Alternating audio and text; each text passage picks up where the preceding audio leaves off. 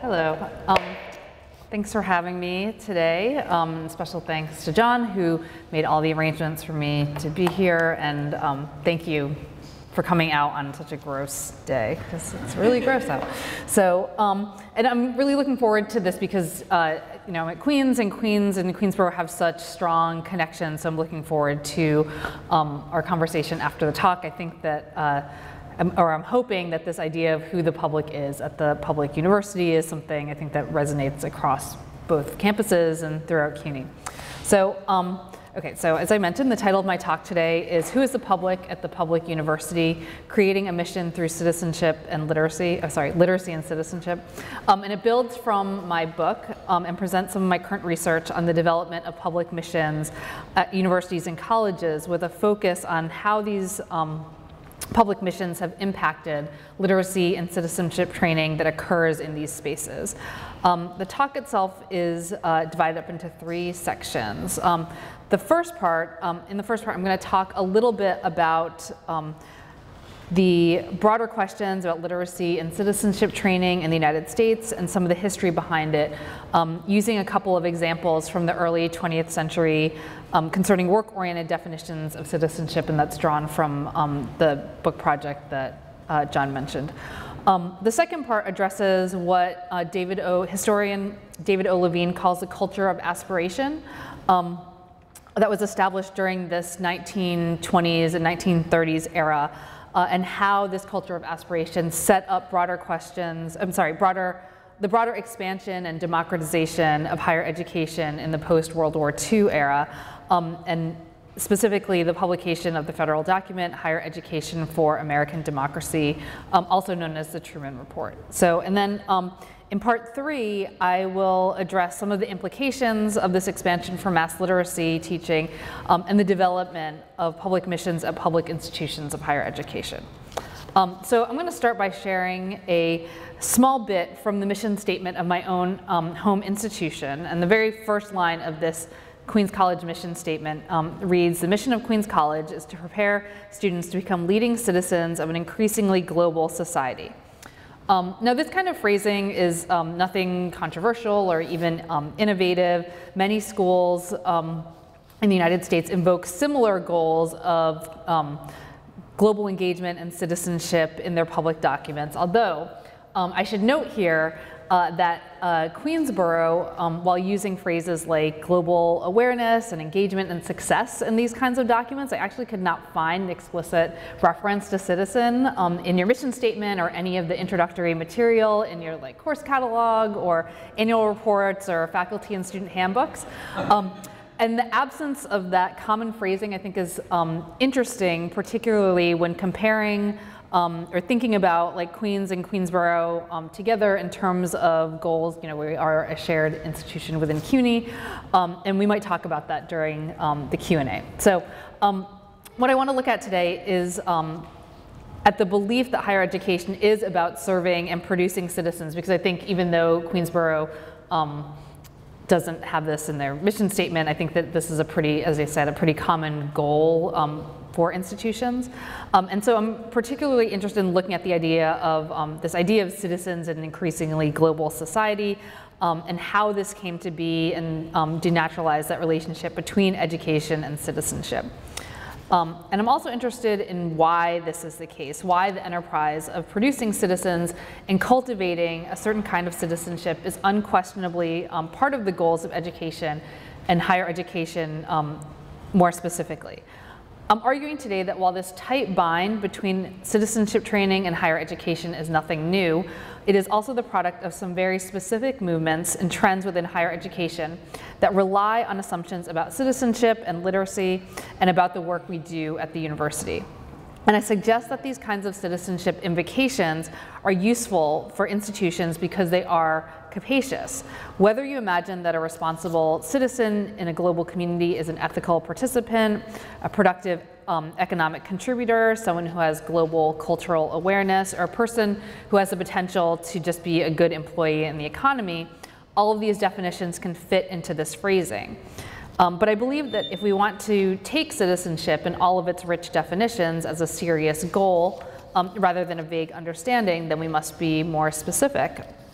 My own working definition of citizenship reaches beyond the strict legal definitions of a specific status in a nation state to the notion of full citizenship, which embraces cultural citizenship, access to resources, ability to participate in democracy, and the access to practice full citizenship in everyday interactions or habits of citizenship.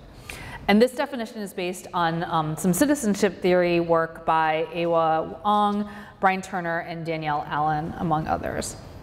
I think where this notion of full citizenship in higher education intersect is how universities and colleges imagine themselves as producing citizens and what kinds of citizenship, especially when considering one, the varied ways that people are imagined to become citizens outside of the university setting, and two, how citizenship is being defined through the practices of the university, such as the literacy, critical thinking, and engagement skills that are being taught.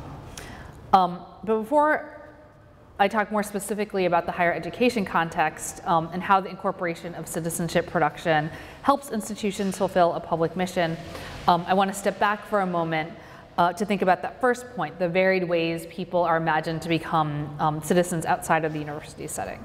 So this is the cover of my book, which just came out like 2 weeks ago.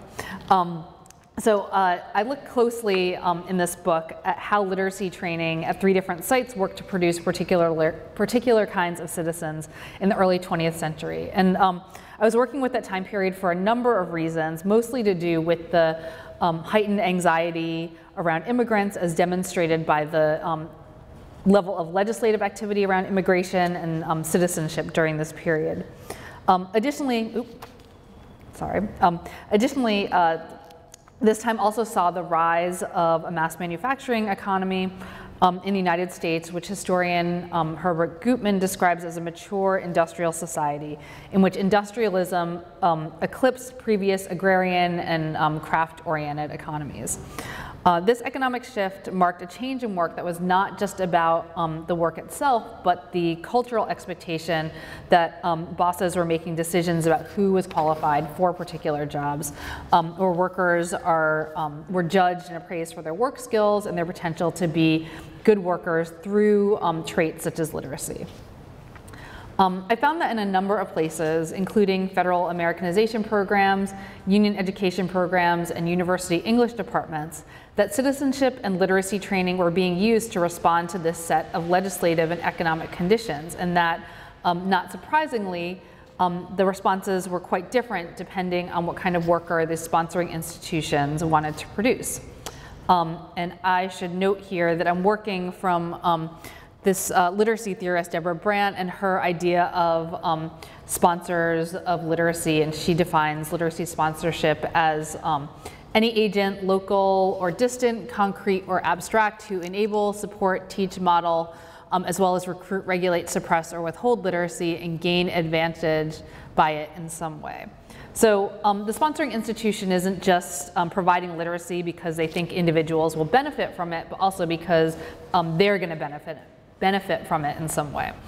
So for example, the United States published a series of textbooks beginning in 1918 and through the 1920s to help prospective immigrants learn English that reveal how literacy training was used to cultivate a certain kind of citizenship in new immigrants.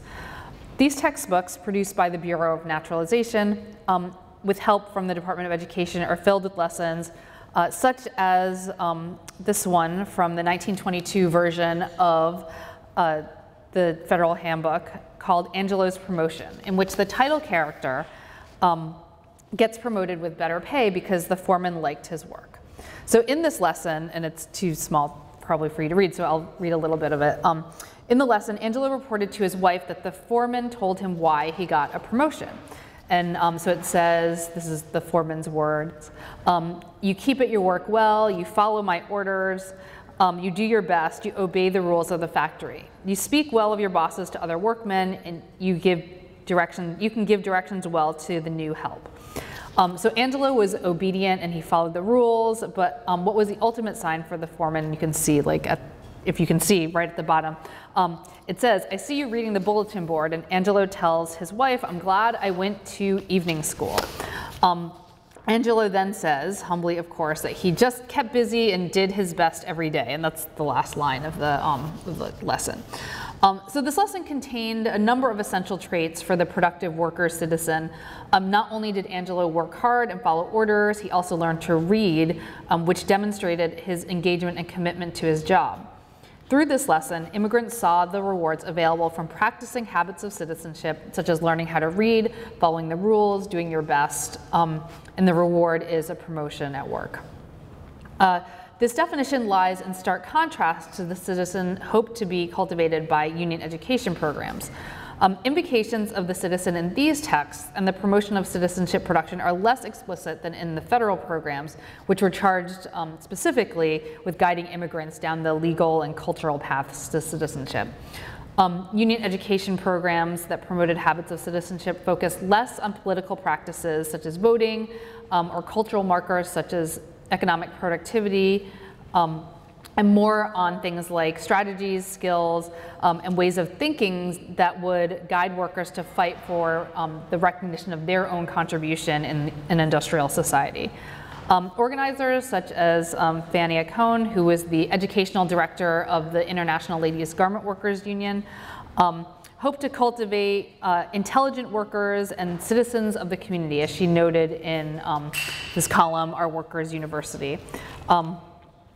She wanted to create workers who were on equal footing with their employers, both in the workplace and in the world, and imagined that they would then be able to help the labor movement gain ground toward a unified labor-oriented education that would teach general education, a general education curriculum, which included English, language skills, reading, writing, argumentation, but also things like labor history and economics.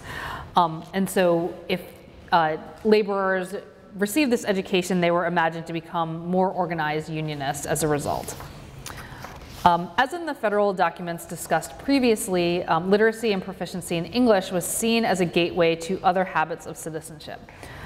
Intelligent citizenship was a common refrain in documents like the labor newspaper Justice, which carried a weekly column on educational news.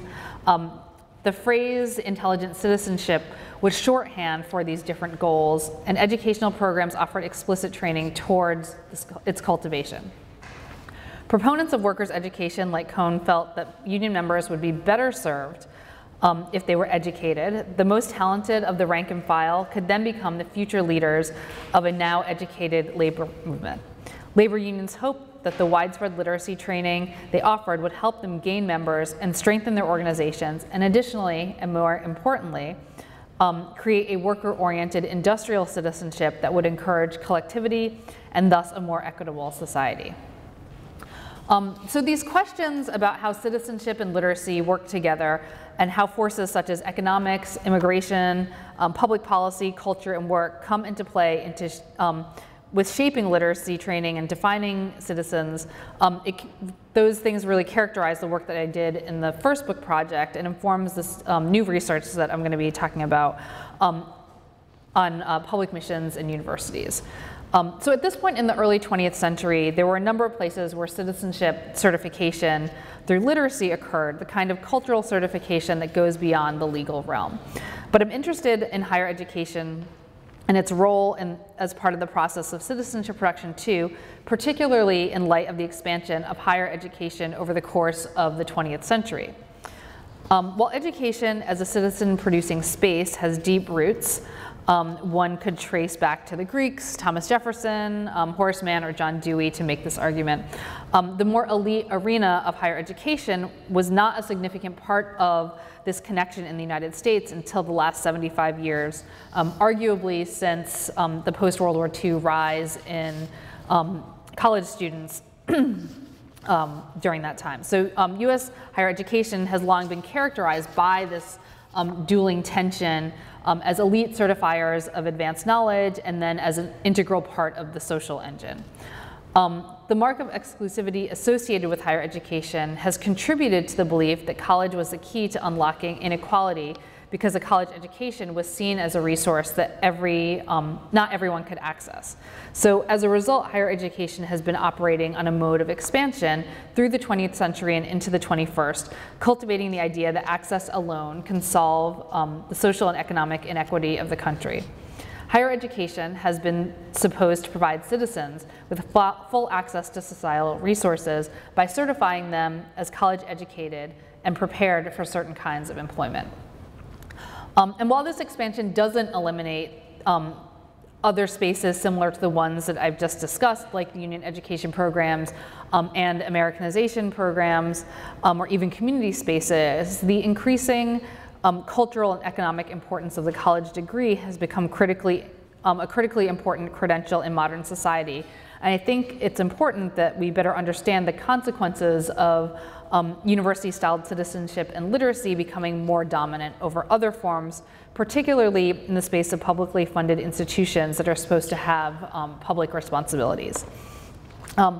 Educational historians often trace the roots of public higher education to the Morrill Act of 1862, which outlined the responsibilities that came with the granting of public higher education.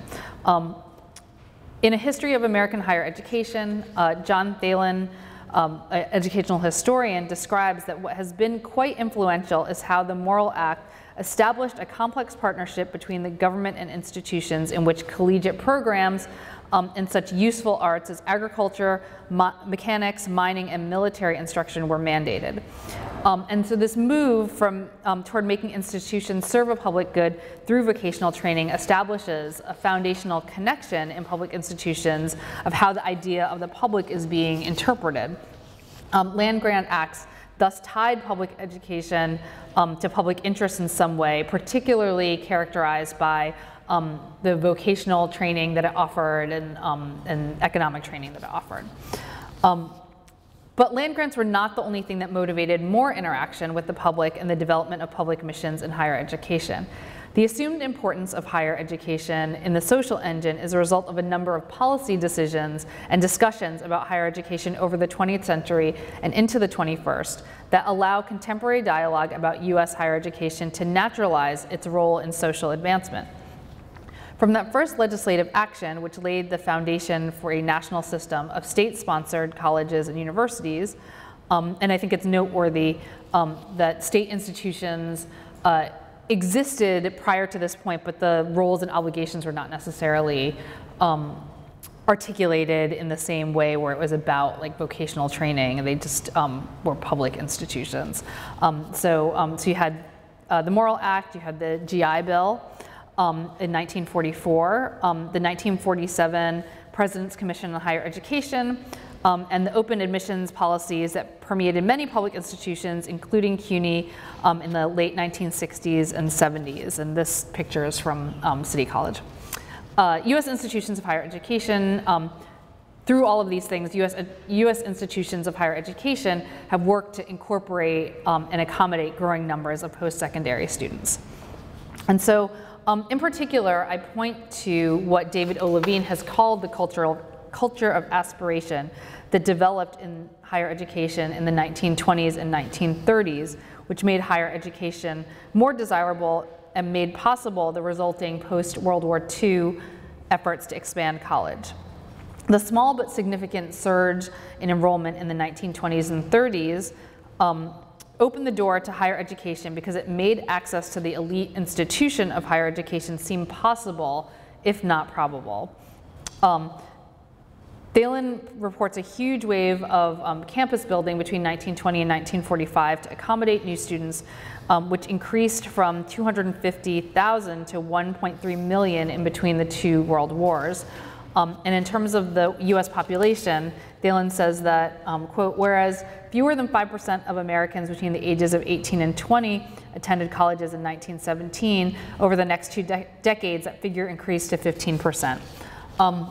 While this isn't the overwhelming flood of students that is often attributed to the post-war period of the late 1940s, this marked increase indicates a growing interest and imperative to attend college and the expansion of higher education, particularly at state-funded institutions, And this imperative was both social and economic, in particular for those who wanted increased access to entry-level white-collar jobs. So given this development, college became something that young people could aspire to, even if it was still a remote possibility.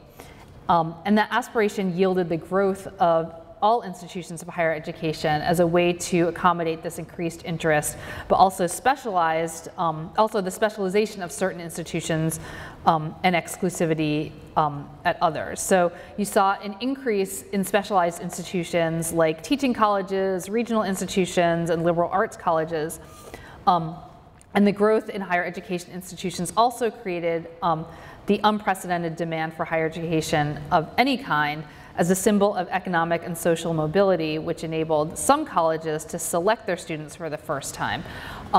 So you had the regional colleges and these smaller institutions who were taking up certain kinds of students, and then you had other institutions, private institutions, the Ivies, et cetera, who were suddenly able to be really, really, really exclusive with who they were taking in. And you can imagine how this selectivity was also based on cultural exclusivity in the face of growing ethnic populations in the United States.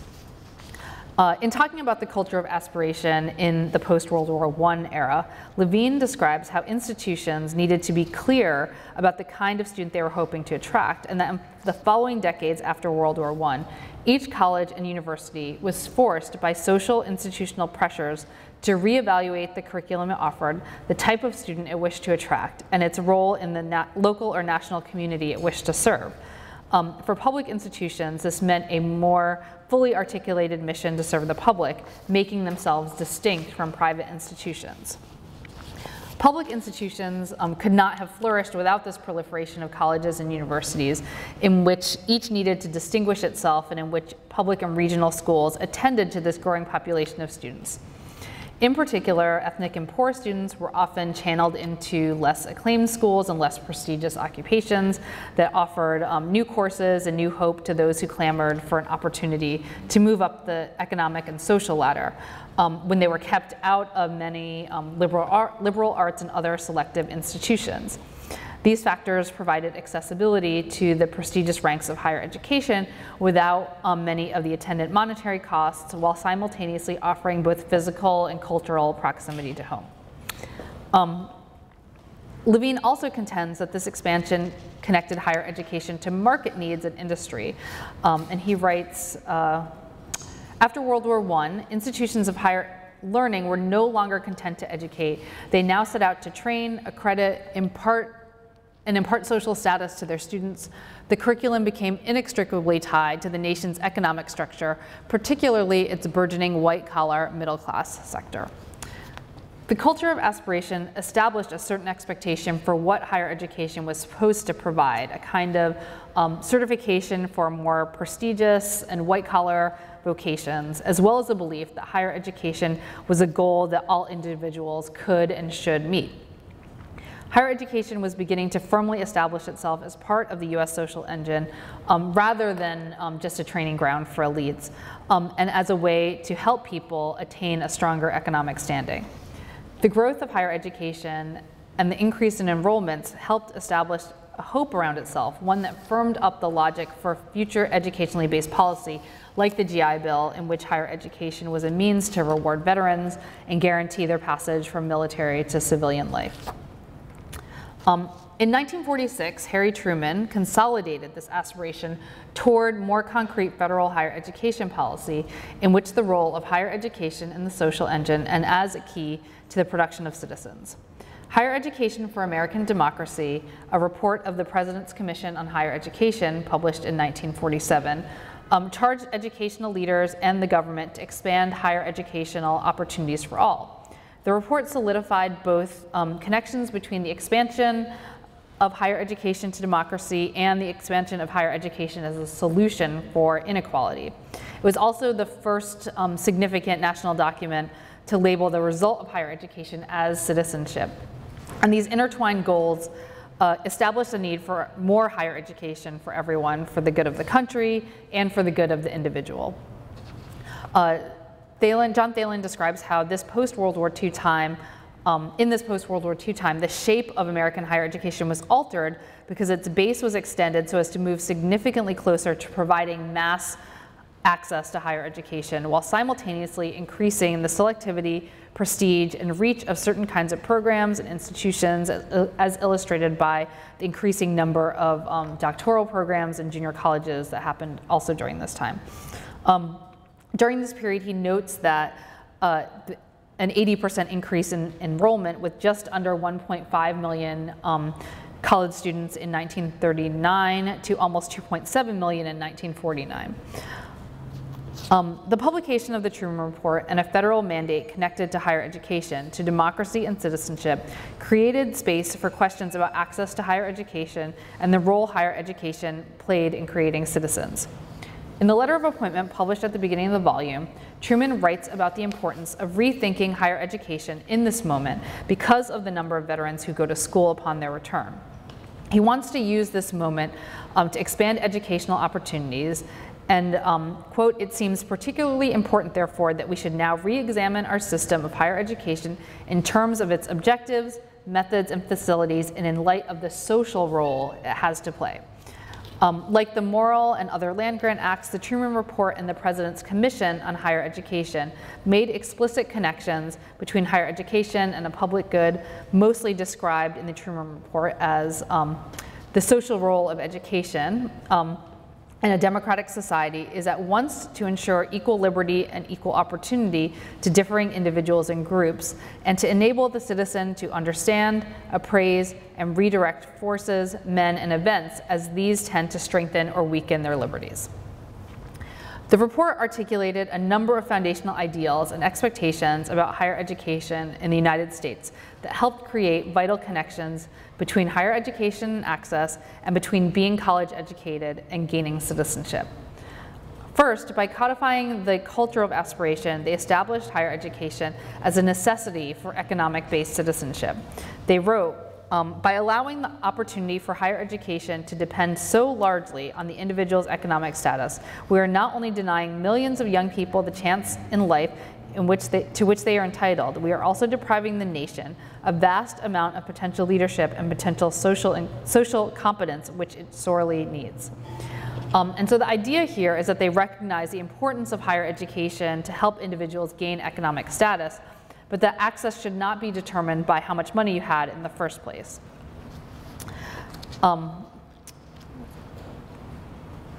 To that end, the Truman Commission created a federal mandate to expand higher education beyond the elite by calling upon institutions of higher education to embrace their broadened charge of creating citizens, not the elite.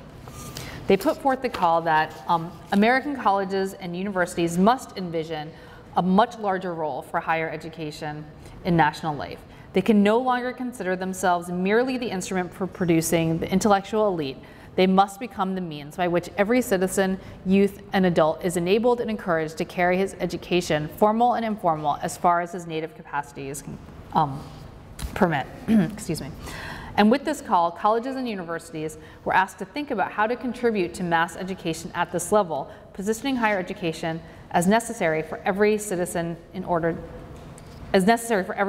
to fulfill, as they say, their native capacities. So lastly, the Commission not only obliged higher education to broaden its constituency, but made explicit connections to that work and the health of democracy and the production of citizens. They explained that the task President Truman assigned to this commission was to define the responsibilities of higher education in American democracy and in international affairs, and to re-examine the objectives, methods, and facilities of higher education in light of the social role it has to play.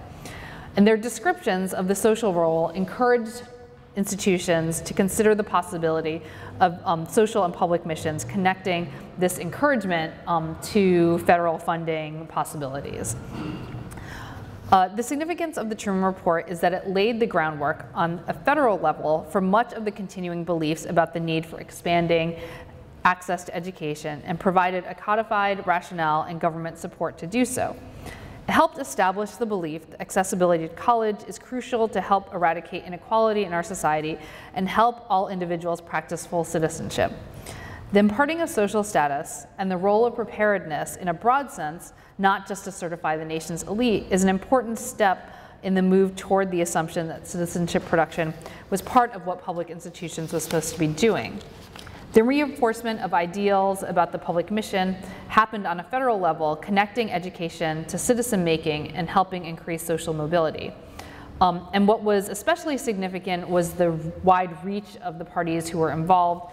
This was the first time a president of the United States deliberately extended federal inquiry into nationwide educational issues, higher education issues.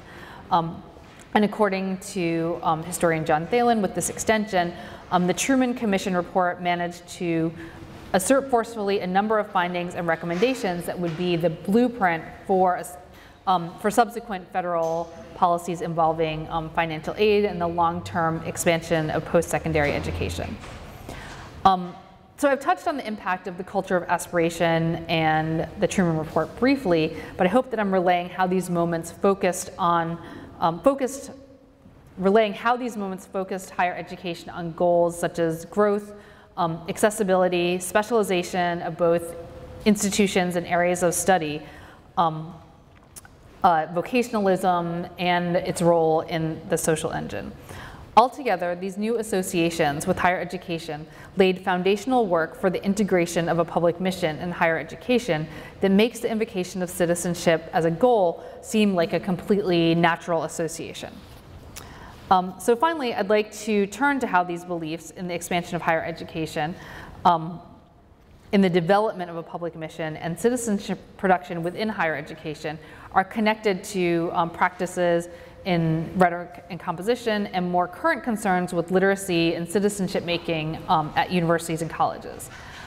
Yet late in the 20th century and into the 21st, the institutional circumstances of the public institution have shifted.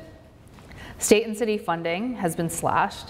Institutions must cope by raising tuition and cutting corners to make up the difference. Given the decreasing presence of the quote-unquote public as it has previously been defined at these places, an important question that emerges from these changes is where, or even if the public can be found at public institutions. And let me use a quick example from the field of rhetoric and composition for how this is the case. So in the 2010 College English editorial, Composition Studies Saves the World, Patricia Bazell reminds us that the field of rhetoric and composition has often been motivated by, quote, writing teachers' desire to find more effective ways of teaching increasingly diverse student populations in our classrooms. And while Bazell is being somewhat cheeky with the universality of her claim, and you can see she has the exclamation point at the end of the title, this idea of saving the world through literacy has animated much of the work done in the field of rhetoric and composition. Saving the world is another way of saying we hope that our classrooms matter to the students who are in them, that literacy teaching creates some kind of public good, and that writing classrooms have a role in supporting social mobility. This desire to save the world, or rather use literacy to help students save the world and their worlds, can be interpreted in multiple, perhaps endless ways, particularly if we consider how such a goal shapes pedagogical practices, whether implicitly or explicitly through curricular trends like process writing and community literacy movements. As I previously discussed, there's a pervasive discourse in education about producing engaged citizens for the US democracy, the belief that students gain equality and opportunity from education.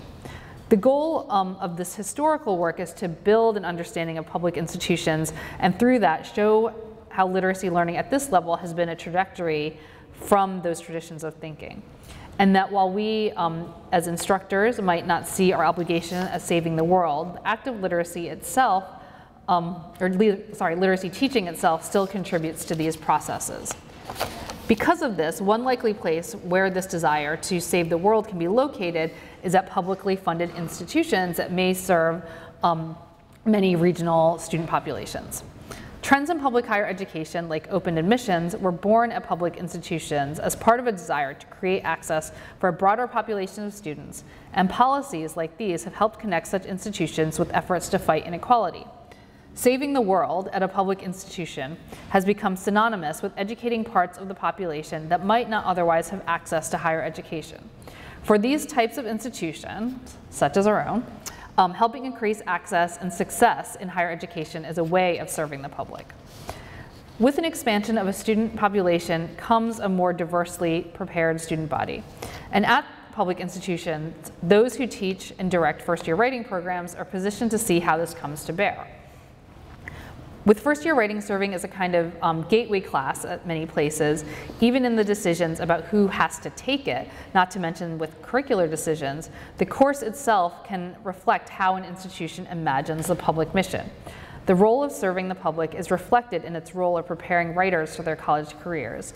So it's important to look at how the course might be serving those who are not traditionally prepared, such as so-called basic writers and English language learners at public institutions. And I'll use what's happening with remediation at the college level through basic writing as an example. For those who don't know, basic writing is a kind of code word among writing teachers for developmental writing or preparatory writing instruction. And that's a quick gloss, but basic writing was one of the hallmarks of the expansion of the field in the 1970s, which coincided with another expansion of higher education during this period because of open admissions and as a result of civil rights fights for greater access to higher education. That increased the number of students who were attending college in the late 60s and 1970s. Basic writings were put into place as a way to address the lack of traditional preparation that many instructors saw in these newer populations of students. The elimination or the subsequent elimination of remediation at four-year institutions in states like New York, Ohio, and California has been cited as a watershed event in basic writing. In The Future of Basic Writing by George Oddie and Rebecca Milanarczyk, they describe how sweeping attacks against remediation throughout the 1990s, combined with the desire of colleges and universities to increase their prestige, all resulted in the elimination of remediation at a number of four-year institutions, long held as strongholds for basic writing, such as CUNY, but also the University of Cincinnati, the California State System, and the University of Minnesota. While basic writing as a course, a practice, and a pedagogical movement was born out of the expansion and democratization of education and literacy during the 1960s and 1970s, the location of remediation exclusively to community colleges has segregated not only the classes, but also the institutional support needed to expand and democratize education.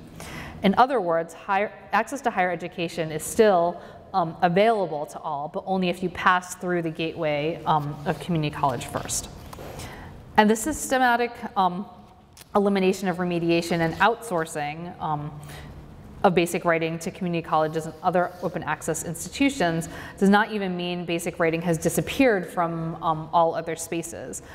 Basic writing is not just at certain institutions, but many kinds of institutions, as Kelly Ritter argues in her book Before Shaughnessy, Basic Writing at Yale and Harvard, 1920 to 1960.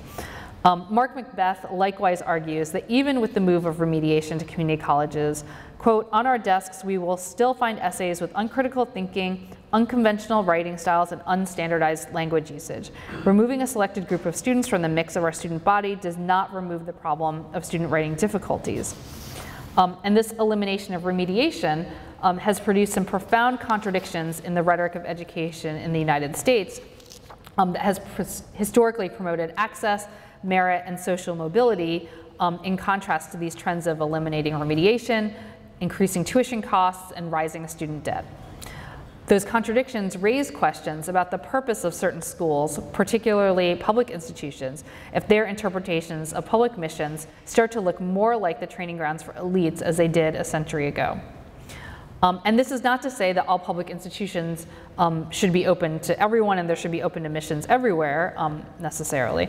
But that as faculty at these institutions, we should be thinking more explicitly about how the work we do contributes to the public mission at the classroom and curricular level, especially in the face of decreasing institutional support and programs that do this. The continued expansion of higher education makes having a college degree even more of an imperative and more essential, a more essential part of becoming a productive citizen. This process is rooted, not in crisis, but in a legacy of access and aspiration. While this legacy produces moments of crisis, like the influx of students in the post-war or post-civil rights eras, it's only because the enduring belief in access and democracy that these crisis moments were even possible. In other words, without the logic of access and democracy as a driving force, the rise in student populations would not have been a crisis, but rather an anomaly that was quickly eradicated. With intersecting mandates to save the world and create access to higher education, public institutions have been uniquely positioned to embody some of the prominent tensions over who in our society should be educated and how, and the role of higher education in it. Regardless of whether we consider ourselves basic writing teachers or literacy educators, those of us who teach at public institutions have an obligation to think about how we serve the public interest through our teaching and our scholarly work. That's it. Thank you.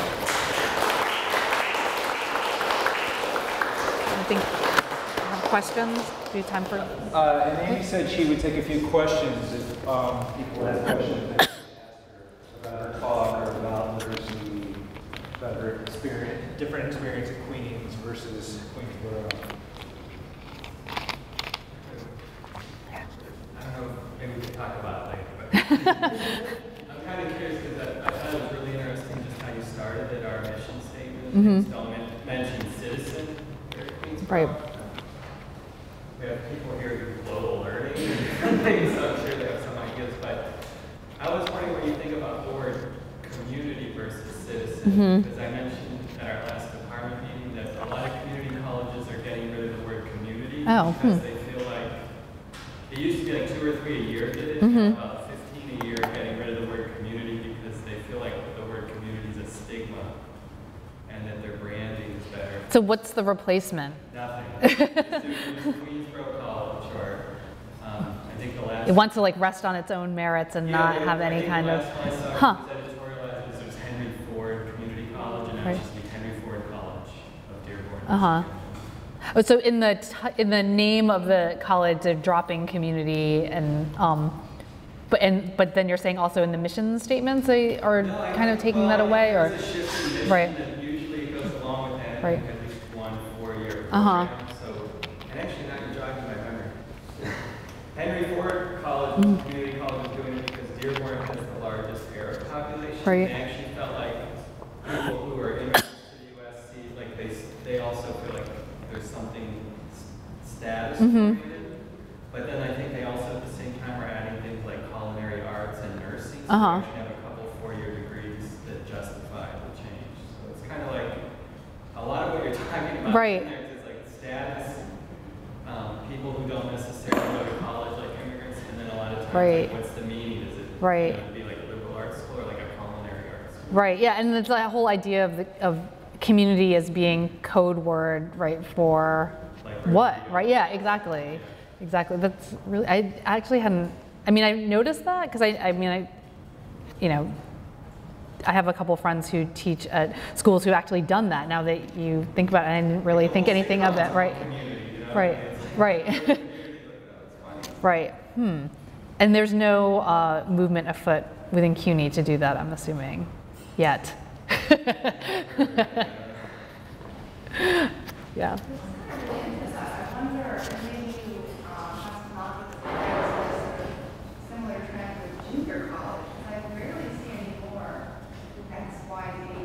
I wonder if it has any links to like this move to take mediation. Right. Yeah. I think that. I mean, and I think that it does. As David was saying, like have a that connection to prestige, right? And wanting to sort of say we're not just a junior college, we're like an actual college, right? And so, but then how that. I mean, what's interesting to me is like how that kind of works with the accessibility part of it, because it's, I mean, and CUNY is kind of a complicated but interesting example of like wanting to increase prestige and gather the tuition dollars of every high school student in the city, it seems like, and sort of how it is trying to do that by creating things like Macaulay and that kind of thing, but then also what kind of resources it allocates to different types of schools and who is given the spotlight, for what reasons, and that kind of thing. So yeah, I think that's, I mean, the absence of junior, the absence of community, I think it seems really interesting, just in terms of that whole trajectory of wanting to be known. I mean, CUNY wants to be, known as the, whatever, public Harvard or something, so. Oh yeah, hi.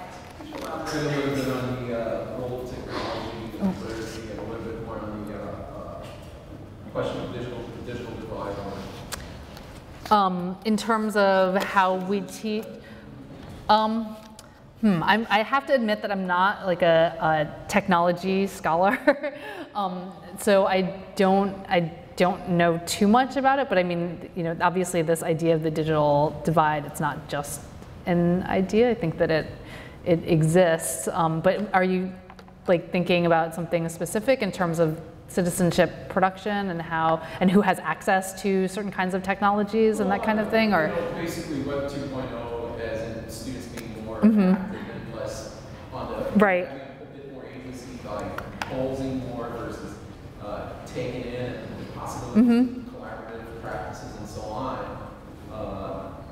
I don't know.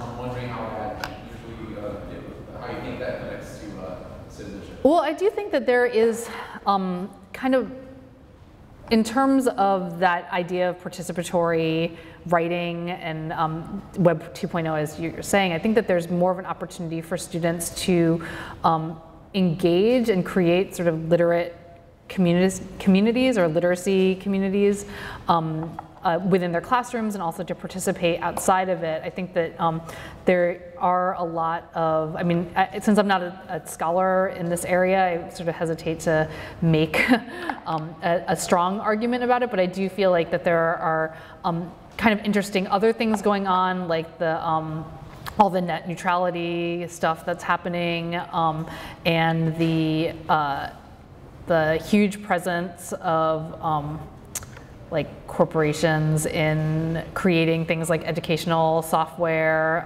that we participate in, such as Blackboard, CUNY first, and that kind of thing that that I think that complicates that issue, right? That it's not just as simple as now students have access to and can create and can participate through their own writing, which is, I think, is a great thing, but I think there are kind of other structures as well that complicate that and make it maybe not as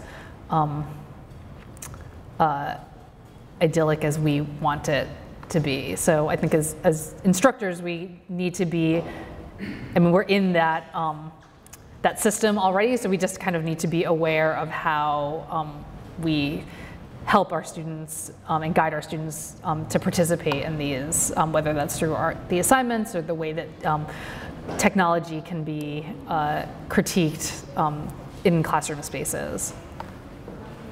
But again, I'm not like a scholar in this at all. This is, I mean, I'm speaking more from, I guess, my own experience as a writing program administrator at Queens and the way that we try to think about technology in our classrooms.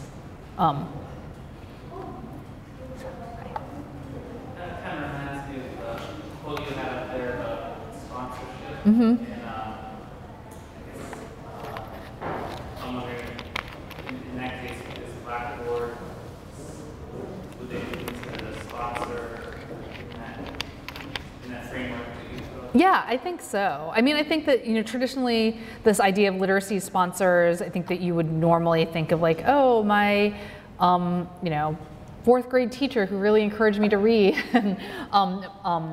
or a newspaper that existed in my neighborhood that I was able to start writing for, or even things like a website. I mean, in today's world, right?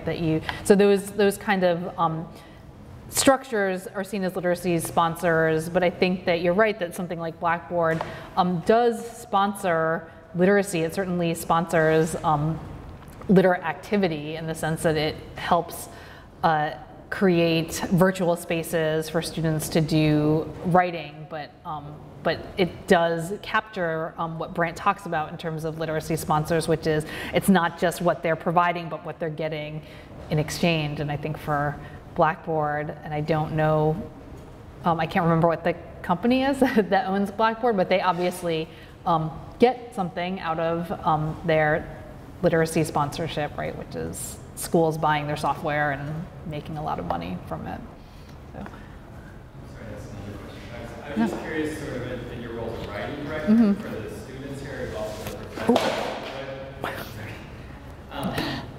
What do you see as sort of, like, I don't want to have a discourse of deficiency. Right. You know, what do you see? I think the chair of Queens, the English chair, said that like 40 or 50% of the students, like, it's over 40% of the students at Queens took at least one class at Queensborough. I'm wondering sort of like what you see the strengths are of CUNY students or maybe Queensborough students. Right. But if there's a deficiency, you know, what's one thing that you feel, whether it's, you know, coming from the sales side or the technology side, right. students are sort of deficient in, because we do exist in these structures, right. resources, and class sizes, and it's funny. City High School and all that. Yeah, I mean, and I don't mean to be, I feel like my answer, the first thing that came into my head is actually more about an institutional deficiency rather than a skill deficiency, which I think it's about the ways that the institutions talk to one another, and I think that students often get lost in that transfer process, and I know Pathway is supposed to solve it all, right? But but I think that there are, you know, I answer lots of questions from students who are transferring from Queensborough and other CUNY schools who are getting bad information or information where they think that like certain things count for certain other things, and I think that I don't really know why that information is withheld, right? Or not withheld, but not accessible, let's say that, to students. I think that part of what I always encourage students, transfer students who are in my classes or who come into my office is to find ways to be their own advocate and to like gather the information. And sadly, just because some person in advising tells you that like a certain thing counts, like that is not always the case. Like find it in writing, because a lot of times, like, you know, at Queens, our advising office, they're really overtaxed, and they have a lot of part-time student workers or part-time workers who are advising students who don't always know the latest, and they give out wrong information, and then you know, you think you're going to graduate and you can't. And so I think that it's institutional. And it's kind of funny because I actually taught a section of first year writing last semester, and it was for mostly transfer students. It was exclusively transfer students actually, and we ended up spending an entire class period trying to figure out like what the requirements were going to be for their writing classes, and like what they had taken. And because of Pathways, there are these two different systems now, and if you started at this time, then you had these requirements. If you started this time, you had these requirements, and who to talk to and how to find information and that kind of thing, and how to navigate your own CUNY First account and DegreeWorks and all the other junk like that. Just is not, I don't think that that's available to students, or it's available to them but not told that it's available to them. So I think that for me is kind of, I mean, that's not in any way related to my talk, but I do think that it is, or maybe it is in terms of the idea of accessibility and the ways that you know, we can help students. But I think that in every class I've taught, whether you're a transfer student or not transfer student, I think that there are strong students and students who are not as strong. And I honestly think that it's about, you know, being, like I said, being an advocate for yourself. And I think that that can go for your own presence in a classroom as well, like talking to the professor and being an advocate for yourself in the class and institutionally. But I feel like that's kind of a depressing answer, right? Like that. I think some of it, even I would appreciate you coming today. I think some of it, you know, at least with the different departments, make it more transparent. Right. Even though it doesn't solve institutional, at least, you know, publicize a little more on a department by department Right. transfer lower. Yeah, hi. In your research, have you noted any trends towards or away from vocational training? From, sorry? Community colleges and A vocational training? I think, I mean, most educational theorists would say, and I think I agree with them, that there's actually movement toward more vocational training, both at two-year institutions and four-year institutions. So even something like a major in engineering is seen as kind of a move toward vocational training, as opposed, whereas, you know, 75 years ago, that student might have been encouraged to major in physics, which is like a more, seen as a more typical like academic subject, as opposed to something that's going to train you for a job. But I do think that that tension between vocational and you know, what people imagine as like this pure academic pursuit is interesting, especially in light of thinking about serving student populations who might want you know, might think like, oh, I need to have a major that has a clear vocational path where I can have a certain kind of job after I graduate because I'm taking out student loans and doing all these other things. And I think that for me, and maybe the other English department faculty in the room, I think that that's a particularly interesting question, because English is not a clear vocation, right? But how does an English department show itself to have vocational value, and whether an English department wants to show itself to have vocational value, or is it about the study of literature? I think those are interesting questions that a lot of English departments are kind of grappling with right now.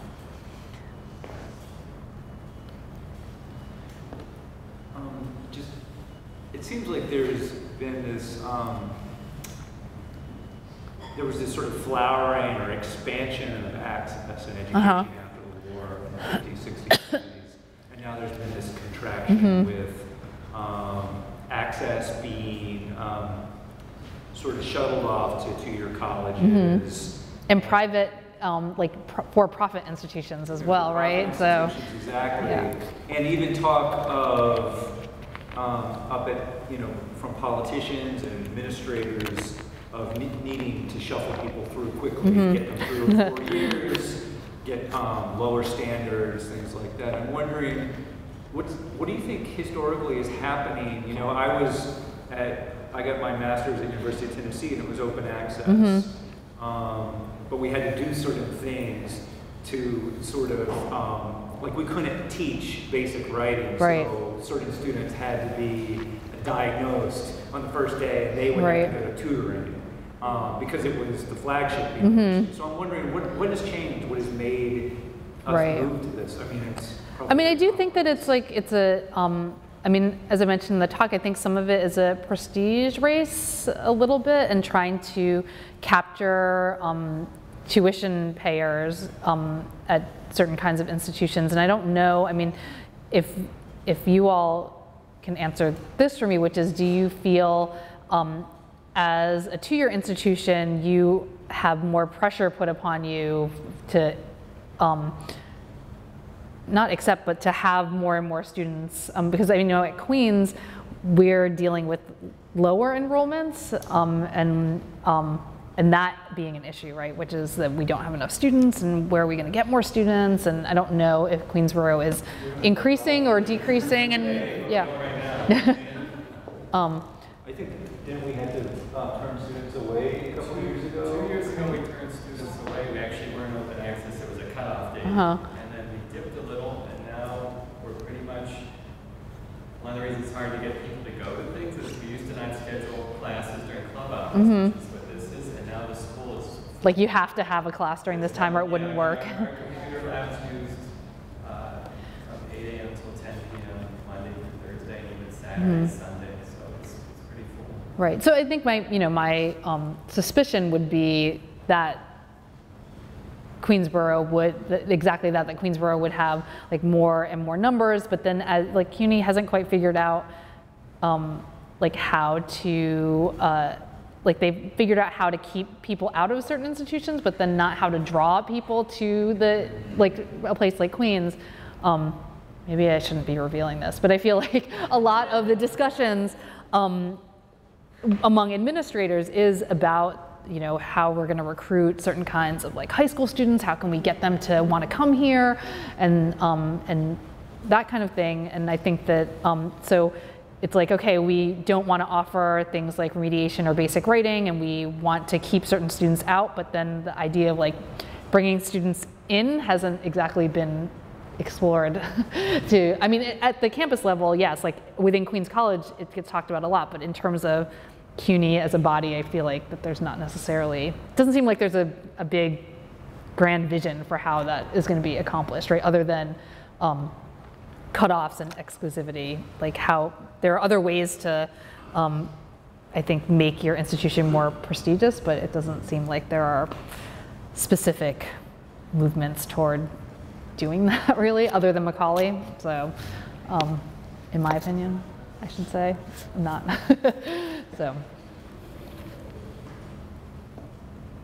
yeah. I don't know if this is a stupid question or not, but do you ever, I guess in teaching the courses, yes, if it relates to citizenship and writing, do you ever come across students that question their citizenship and whether or not they should follow the course of going through, you know, I guess you probably brought it up before as far as with society says that they have to do this or that in order to make it in this life, or right, or you know, like I guess basically just go through what it takes to get your degree and just not worry about questioning like government role and what it means to be a citizen. Just basically just go through, I guess, just the program, just get your degree, and just, you know, once you graduate, you become a citizen.